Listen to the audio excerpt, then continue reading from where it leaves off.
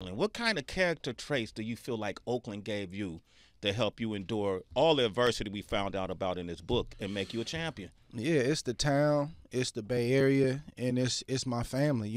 I don't necessarily feel like what's the right way to say it. I don't know if somebody can give you something like that. Okay.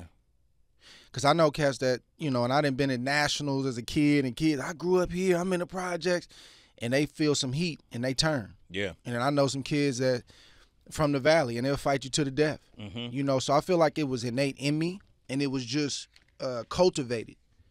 Where I grew up, cultivated what was already in me. Yeah. My father's teachings and the way he was. Like when I got knocked down from Kovalev the first time, and I got up and I smiled. That was my daddy. That was your dad. That was Duke Ward. Mm-hmm. So it was in me. It just got cultivated and built up even more just based on how I was raised, where I was raised, and who raised me. Duke was a fighter himself, though. Yes, sir. When you read this book, which is your book, man, I didn't know about your story like this. Yeah. Your father was the type that didn't back down from a fight, right? Not at all. And even in the book, you said sometimes it'll make you a little apprehensive and nervous because you knew that at any given moment your father could snap. What was that like? It was interesting. It was scary as a kid because it's strange because my dad was literally the man that would give a jacket off. I've seen him do it to a homeless person. Hey man, take this. We be coming out of a restaurant. He takes it. Dad, why you give me a jacket? Because I got another one. He doesn't have one. But just don't cross him.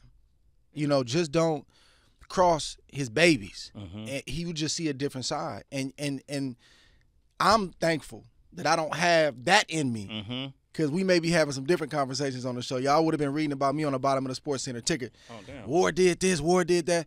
I'm thankful I can take that deep breath if I get mad or upset and think through my situation. My dad wasn't there. And he got better as he got older, but he had that temper, man. And he could fight, he could throw down. And then, as you read in the book, it was the whole biracial thing, too.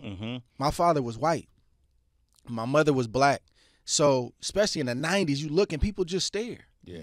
And if they made a comment, it was on, and I don't care where we were at, it was going down. So if somebody said something to your father about the kid, you being black, this little black boy. Yeah, what you doing with these black boys, or just staring. He wouldn't just take off immediately, but what you looking at?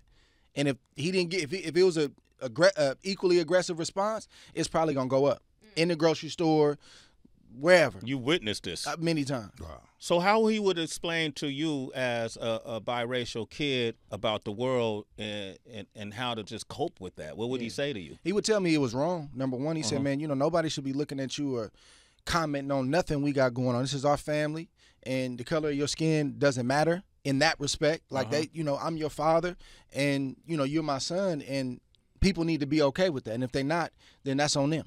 That's essentially how he would put it to me. And I didn't fully understand it because it's times that, I'm viewed and have always been viewed as a young African-American man, period.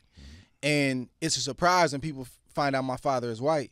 But you got to deal with both sides. Sometimes growing up, not in my family, but in society, just the fact that, the white side don't always embrace you because you black. And the black side got something to say because you got white in you. It was a lot trying to navigate that as a kid, and you trying to find yourself. And like, again, I'm looked at a certain way in society, but when I go home, my father's white.